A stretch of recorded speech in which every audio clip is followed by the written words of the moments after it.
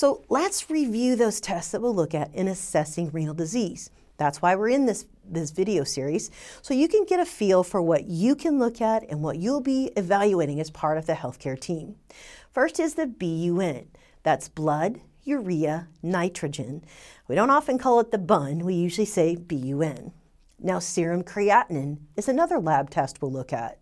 So far we've looked at 2 lab tests, BUN and serum creatinine. Now we'll also look at estimating the GFR from the serum creatinine. Now that's the glomerular filtration rate. It's a really good indication of kidney function. And lastly, a urinalysis. Now, when we say including sediment, that is like the whole shebang.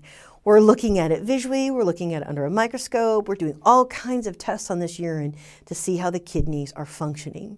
So these are 4 major tests that the healthcare provider will usually order and the whole team will be evaluating. BUN, serum creatinine, estimating the GFR from the serum creatinine, and urinalysis. Now I know I've gone through those a couple times because these are 4 cornerstone tests that you need to be very familiar with. Now, does the BUN, does it come from a blood test or from a urine test?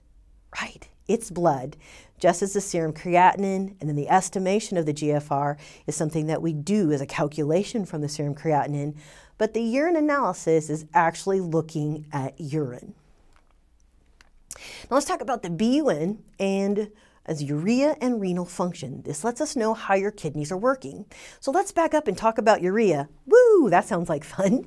So urea is a water-soluble, nitrogen-containing waste product. Now normally your kidneys can filter that out from the blood and into the urine. So urea is a water-soluble waste product. That's the most important point I want you to remember. So when we talk about BUN, we're talking about a waste product that is water soluble. Now it's a sign that the kidneys are compromised if you see an increased BUN level. It can also be a sign that the patient is dehydrated, but we'll be watching a BUN closely if it's going up and it's elevated.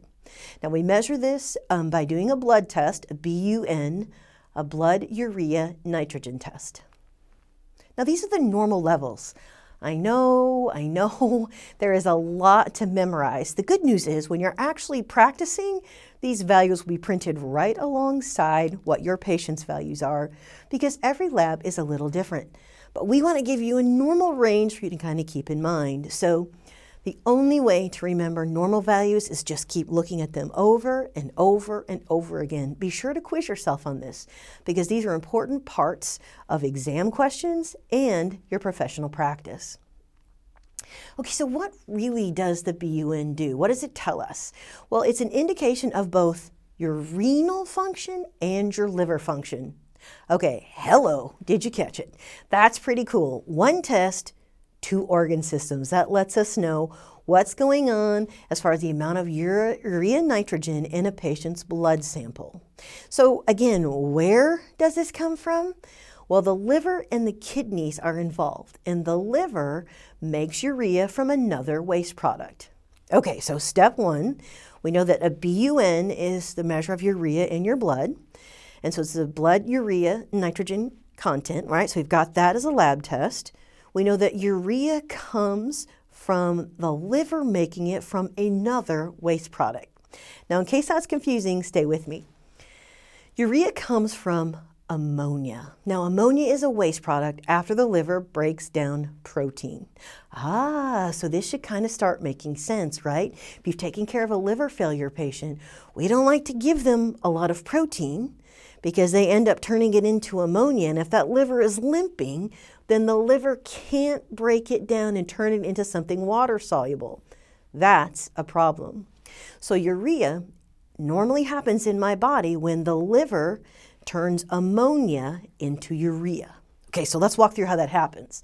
We know that we get ammonia as a waste product after the liver breaks down protein in a process called deamination. Now you see, look at the molecule we have there for you. You've got ammonia, which is NH3. It's got nitrogen and 3 hydrogen. Don't worry, you won't ever have to draw that as a nurse, but we want you to understand how this process works in your body. So I eat a steak, It's breaking up some protein in my body, end up with ammonia as a waste product from that. What happens next? Well, ammonia needs to be converted to urea in order to be excreted into urine. So the liver's got to turn the ammonia into urea, which is water soluble, so I can pee it out of my body. So it's really important that the liver be able to convert the ammonia to urea in order for me to be able to get rid of it via my pee. If I can't, I'm going to have elevated ammonia levels. Now, this is really traumatic if you've ever seen a patient who has a high ammonia level. People with liver failure tend to have high ammonia levels because they can't turn the ammonia into urea because their liver is not functioning well. Excess ammonia is neurotoxic. Toxic is never a good word, right? Neuro means it's toxic to my brain. So impaired livers lead to elevated ammonia levels, and that is neurotoxicity. This can be life-threatening. You'll see confusion as the levels get higher and higher, even to the point where the neuro changes are so difficult it can lead to coma. So if the body can't convert ammonia to urea, the body can't get rid of it. Excess levels of ammonia lead to neurotoxicity, coma, and death.